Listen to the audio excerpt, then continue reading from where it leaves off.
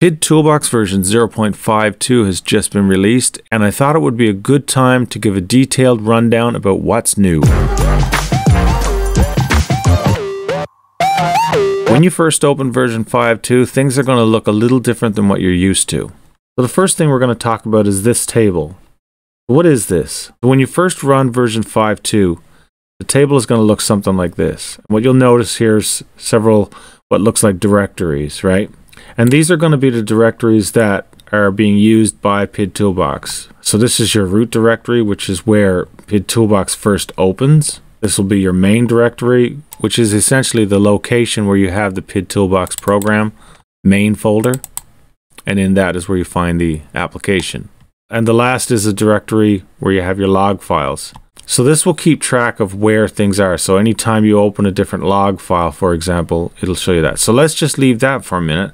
Now the other thing this table is going to do is it will display all of your current settings. And by settings, I mean which of these things you have highlighted, how you have things set up.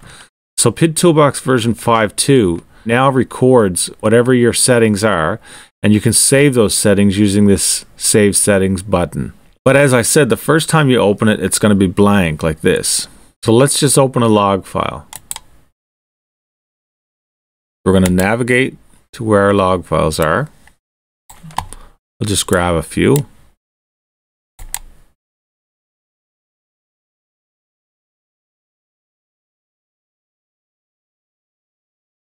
So if we just hit Save Settings, this now gets populated with all of our default settings.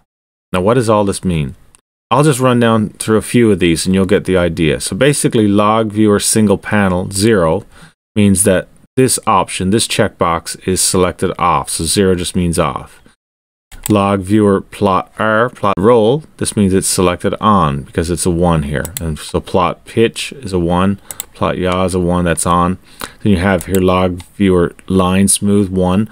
1 just means the first in this list of entries, so this means smoothing is off, and so on. And then you have other parameters like spec 2D, so that's your basic power spectral density line plots.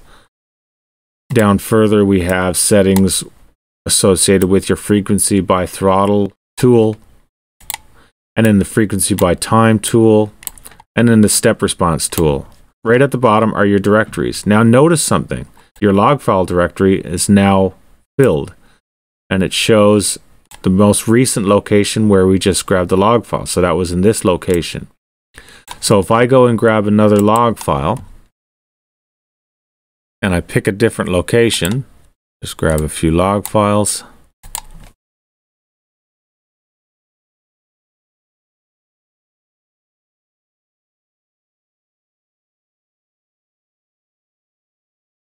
And then if I hit Save Settings again, and then slide down, you'll notice that the log file directory is now changed to that. So what this is doing is basically recording your most recent log file directory so that when you open PIDtoolbox again, it'll remember that directory, and when you select a new log file, it'll initially will go to your most recent directory. Now, if I want to change settings, suppose I want to use, for example, I want to turn yaw and pitch off. Then we can save those settings, and then you'll see that it's changed accordingly. So the next time I open PIDtoolbox and run it, it's going to run with this as the default. Okay? So the same is true across the various tools. So if I go to the main folder, you'll notice that now there is a file called log file directory and PTB defaults. This is where it stores all this information. So if you open up the PTB defaults, you'll notice that it contains all of the data that you see over here. Okay? And in the log file directory, this is the most recent log file directory that we used. So that's going to be the same in the Mac and the Windows version. But there's a little caveat for the Mac version that you're going to need to know.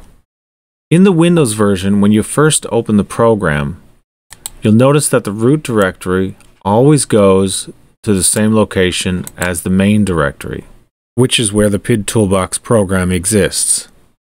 Right? So when you download the program for the first time, you'll see this main folder. That's where I always recommend running it. So technically it's not the root directory in Windows, but I call it the root directory because in a Mac, when you first open the program, it always takes you really to the actual root directory of your drive. But we don't want this because then PIDtoolbox is not going to be able to open your saved defaults because it's not going to know where they are. So what we're going to do is we're going to use a little file to redirect PIDtoolbox to the proper location. So included with the Mac version only will be this main directory.txt file. And you're going to place that wherever this entry called root directory takes you. So in my case, it's the root directory, and I think that it should be in most Macs. It probably will take you to the root directory, but just confirm that. That's where you're going to place this file, main dir.txt. So in my case, it's right at the root directory of my Mac HD. And in that, I'm going to put the path, the directory, to the main folder where my program exists. Okay? That's the only thing you have to do in Mac. So you're going to take this file, put it at your root directory, and you're going to write in it the location of this directory. So users, Brian White, / desktop, PTB, that's mine. You're going to put in that wherever you have your main program. So you're ready to go. That's all you need to do. And again, that's only the Mac version, so you don't have to worry about any of this for the Windows version. Now let's talk about the other features. So there are a few changes here to the main log viewer panel. Let's start here. So you'll notice now we have a slider at the top. If you just grab the slider and move it along, you'll see that it drags this line with it across at any point in time. And at the same time, you'll notice that you have a miniature display of the sticks. So over here is throttle by yaw, pitch, and roll. If I just hold down the arrow here, you can see it move along, and it's plotting time at the top in seconds and the position of the sticks at each of those moments in time. Now below that, you'll see that we have the motor output in %, and we have them organized now according to the motor organization in Betaflight. So motor 1 is back right, motor 2 is front right, motor 3 is back left, motor 4 is front left. And below that we have the rotation rate of the roll, pitch, and yaw axis. All right, another big change is we've replaced the zoom function where you would previously click in the white space, and we've replaced that with now this single panel checkbox option. And so what this does is it opens everything in a single panel. Roll is in solid, pitch will be dashed, and yaw will be dotted. The rationale behind this was the zoom function didn't allow me to plot these on top of one another, and it was a bit slower. Another thing that's changed from previously is we used to have a milliseconds to hertz button. That is actually now placed down here, and it's simply called period. So if you click this, you'll get that same functionality. So you just click any point in space and then click again, and you'll get that distance in time in milliseconds and in hertz. This is also now solid red bars, so it's easier to see that difference. Again, to come out of that, you can just reselect any of the files. Another thing that's worth mentioning here is if you click on setup info, you'll notice you have certain rows that are highlighted red. And basically, these rows are the rows in which the file on the left and the file on the right differ. So this just makes it a lot easier to find the differences in settings between two files. There's also a little button up here called Show Differences Only, and what that does is it just highlights the parameters that are different and clears all the rest. So this is a pretty useful function. Another thing that's new here, we now have this thing called End Colors. So basically, this is setting the number of colors that will be used for the subsequent plots.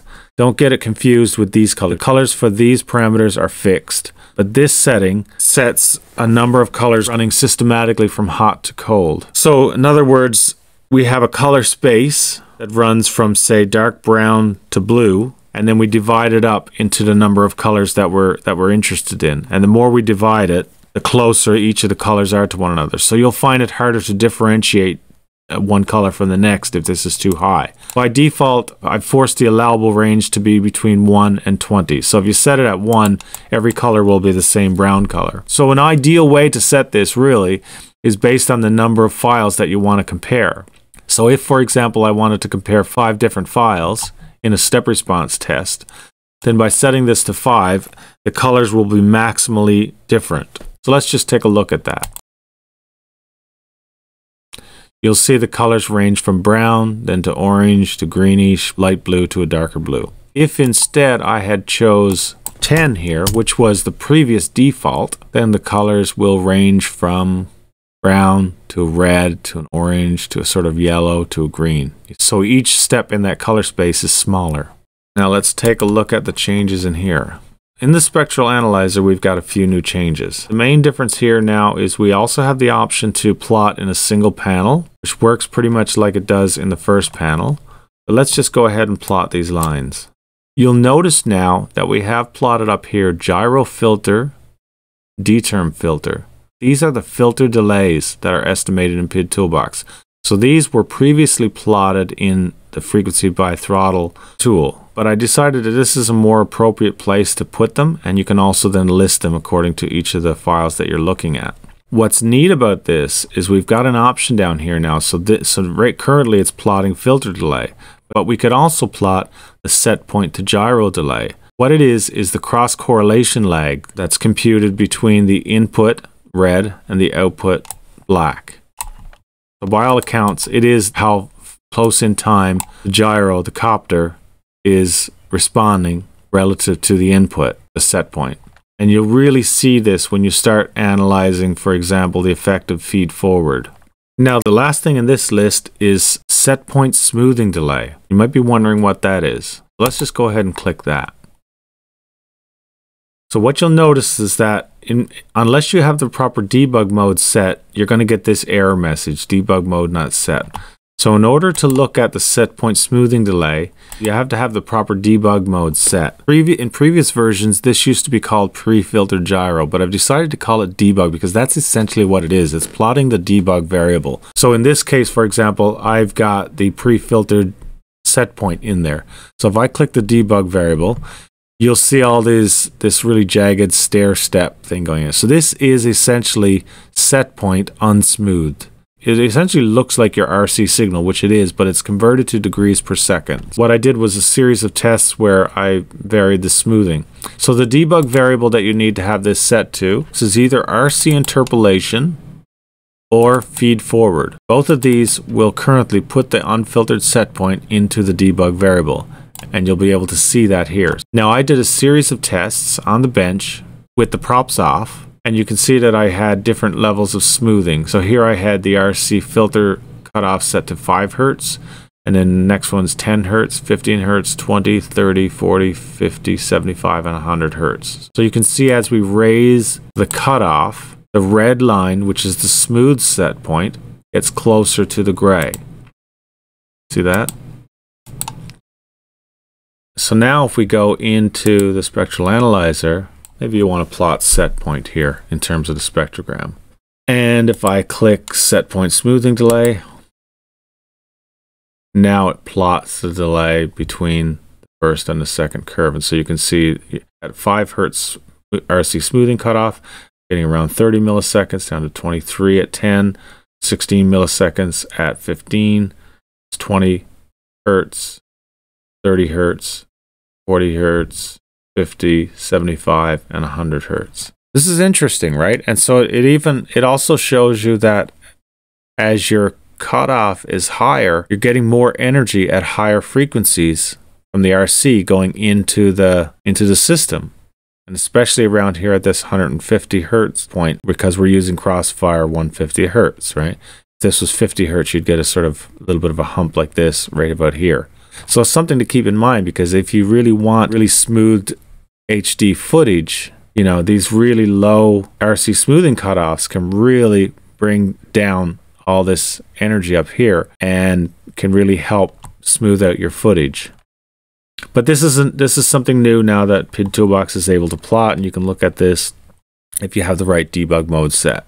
Okay, so that's those changes. Now if we go into the frequency by throttle, now we can set these columns how we like them. So suppose I wanted to plot here, I wanted this to be the PID sum, say. Then I could just set those things, save settings. Now I go back out, and now when I hit the frequency by throttle, it holds that in memory. So that'll always be the way it comes up until I hit save settings again. Okay? Same here for if I wanted a different default color map. Suppose I like jet better. Then I could just hit save settings, come back out, and you'll see that jet is the default now. Okay. Then we have this new frequency by time tool. You'll notice various settings here, but let's just go ahead and run a log file. So what you're looking at now is frequency on the y-axis and time on the x-axis.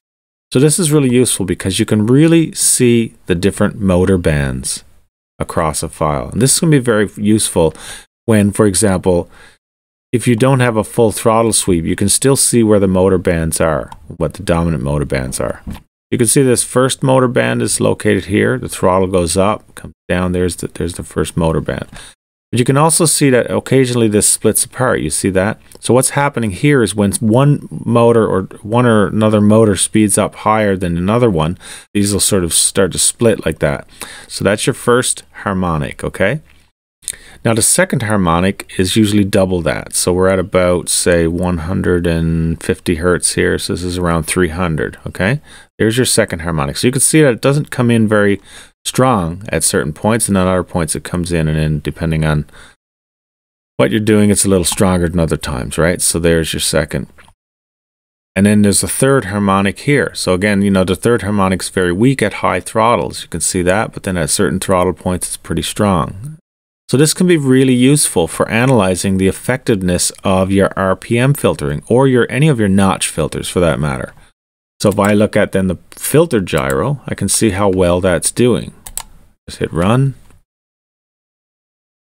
Now I can see that there's still a little bit of residual there, but it's doing quite well, right?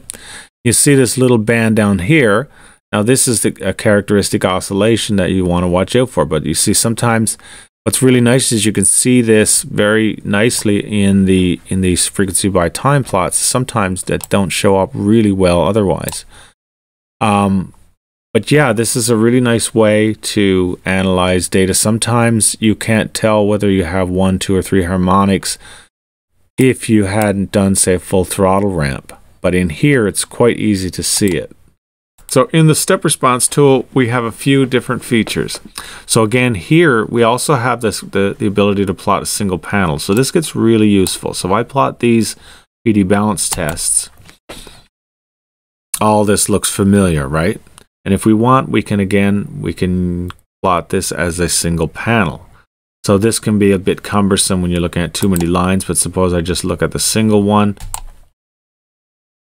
So now it compares the axis on one plot. This is really useful if you want to try to begin to match responsiveness across the 3 axes. In Betaflight 4.3, we now have a slider that allows you to set the pitch to roll balance. And most people don't even really think much about this, but if you have a freestyle frame, for example, you're going to need higher PID gains on pitch than on roll in order to match the responsiveness. And so by plotting them on top of one another, we can then match the pitch to roll based on latency and overshoot. And if these match, then we know that we have the same responsiveness on both axes. Now, the last thing I wanted to say is PIDtoolbox now loads log files much faster than it did previously. So there's a little bit of work underneath as well. So previously, if I loaded a fairly big log file, it would really take a long time.